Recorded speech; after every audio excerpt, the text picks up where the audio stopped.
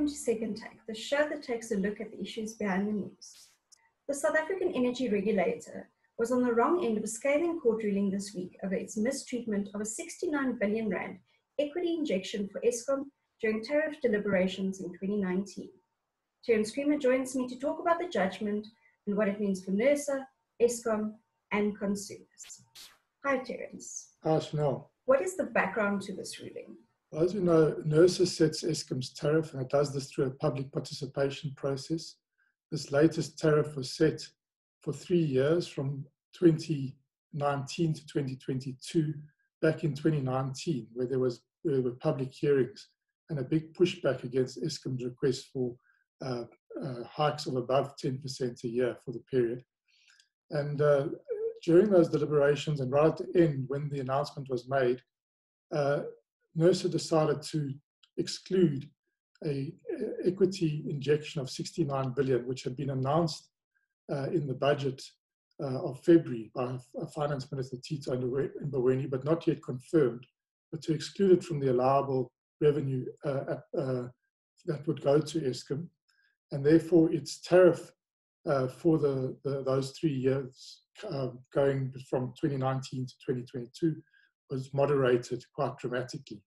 So Eskom immediately was not happy with that decision and signaled that it might take it on review, waited for the reasons for decision. When those arose, it immediately launched an urgent application to overturn that aspect of the MYPD4 decision. The judge at that time, Jody Collipin, thought it was not urgent and said that the merits of the case would need to be looked at. Those merits of the case have now been assessed by Judge Faiza Kathri Sitilwane this week, and that's where we are now, with a scathing judgment against Nersa, where it was found that exclusion of the 69 billion from the allowable revenue was in fact illegal. The judge used some harsh language in her ruling. Yes, as I mentioned, it was actually a really scathing judgment against Nersa. She used words like bizarre with regard to some of Nersa's reasoning.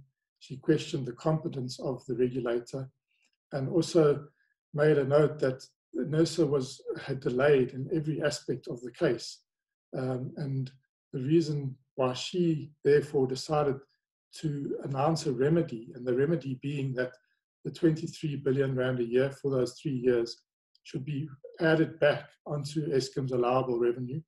The first amount added back for next year's tariff, that's from April 1 next year, that must be added back immediately, which is going to change the tariff for 2021-22 dramatically upwards. So instead of facing a 5% hike next year, consumers now face a 15% hike.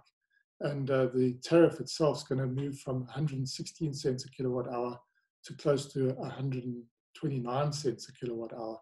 So it's quite a dramatic intervention by the courts.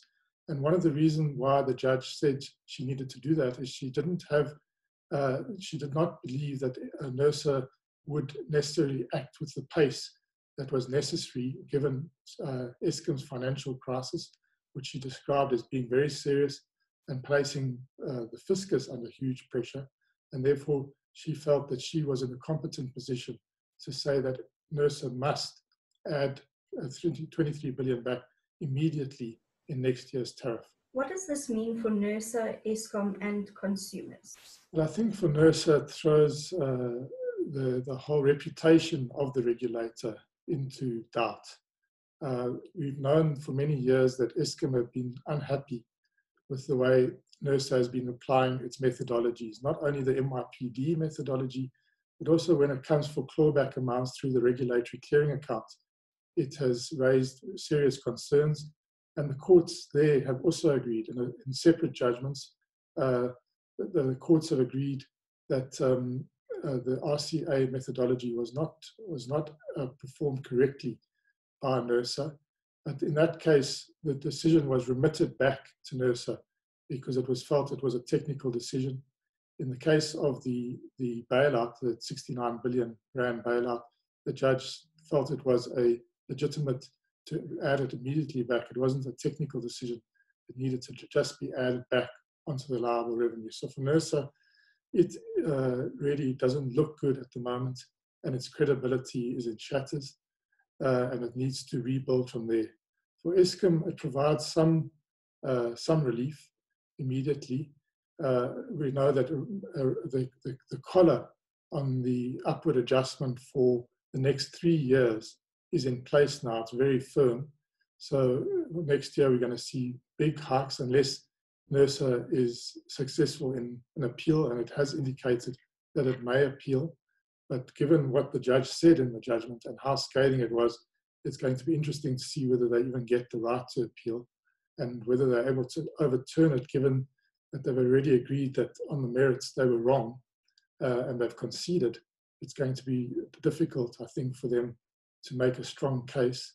So I think we must accept that the 23 billion times 3 is going to be added back into the tariff. So for Eskom, that gives them a firm collar going forward. So we know what the price will be for next year's tariff. The subsequent 2 years depend very much on what the applications are that come before Nersa.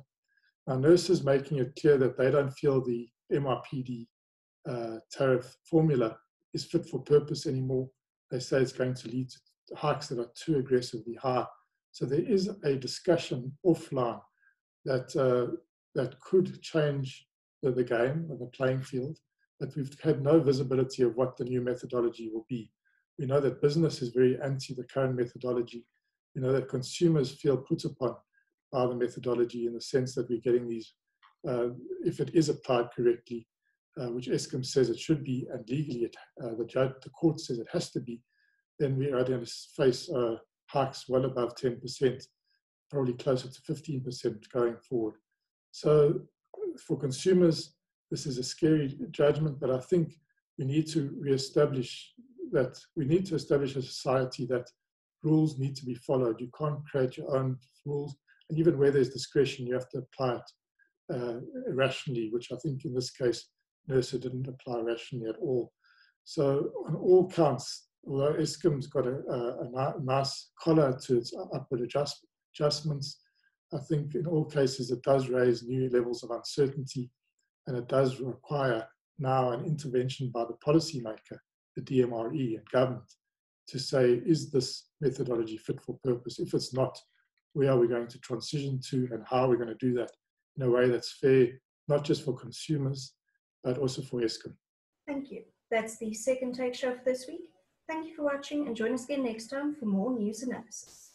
Also, don't forget to listen to the audio version of our Engineering News daily email newsletter.